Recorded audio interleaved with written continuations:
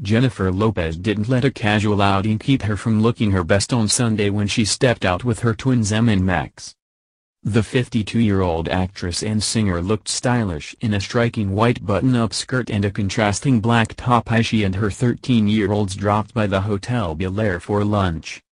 The swanky Hotel Bel Air seemingly has special significance for Jennifer and her boyfriend Ben Affleck, who didn't appear to have joined them, as it was where he would allegedly arrive to be shuttled off to her home in the secretive early days of their renewed relationship.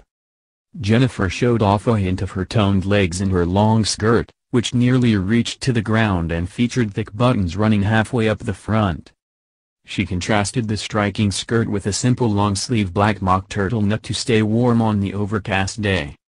The 5'5" in Hustlers star elevated her stature with towering black platform boots, and she accessorized business-friendly black handbag. Jennifer kept her caramel-colored hair tied back in a tight bun, which highlighted her modest gold hoop earrings and thick sunglasses. She added some extra sparkle to her look with a gold luxury wristwatch peeking out from under her sleeve.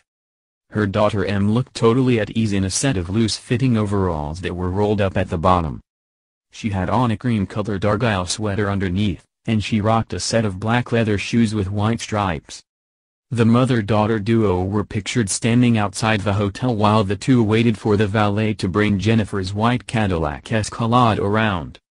The vehicle appeared to be the same one that Jennifer used to pick up Ben during their earlier rendezvous at the hotel.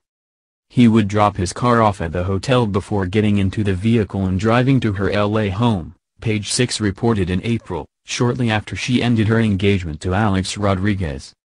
Jennifer and her beau Ben Affleck were previously seen taking her twins out for lunch at the Hotel Bel Air in late December.